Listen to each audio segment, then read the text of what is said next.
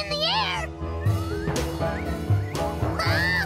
Dinosaur! Dinosaur! Help! Dinosaur! Ruff, ruff, ruff, ruff, ruff. Clifford, are you all right? Hold on, I'm coming.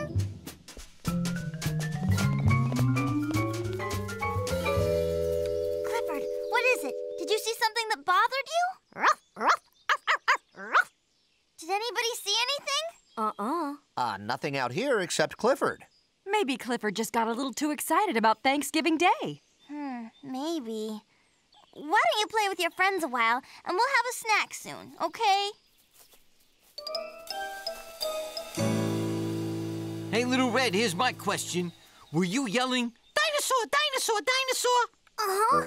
That's what I saw. A pink dinosaur as big as a house. Oh, come on. As big as a house? Yes. And pink? Uh-huh. Like strawberry ice cream. That's a pretty big scoop of ice cream. But I really saw it. It was floating up in the air. Clifford, I think you imagined it. Sometimes your imagination can create things that you may think are real but really aren't.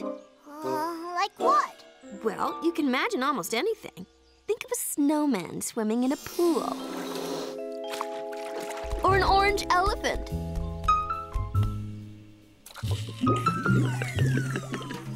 Or imagine yourself as big as a building. Now, how could any of that be real? So, if my imagination comes up with things that aren't real, is it a bad thing to have? Oh, no. Imaginations can be wonderful and lots of fun, too. Hey, are we gonna talk all day or play? I'll get the ball. Hey, Norville, do you think it was my imagination, too? Well, I'll tell you, Little Red Buddy. I spent a lot of time in the sky, and I have never seen a pink dinosaur. But it was there, I think. You really do look sure, Little Red, and I want to believe you. Hey, maybe you saw a cloud that looked like a dinosaur. A cloud. A cloud! Sure, that must be it. Sure. Now, let's show Flo and Zoe how kickball is really played, huh?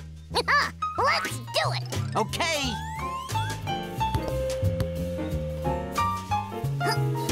I'll get it! Hey, look at this leaf. It looks just like my paw print. It sure does. You're Well, right. what do you know? A dinosaur. Must have been my imagination. Now, where's that ball? It wasn't a dinosaur. It was a teddy bear.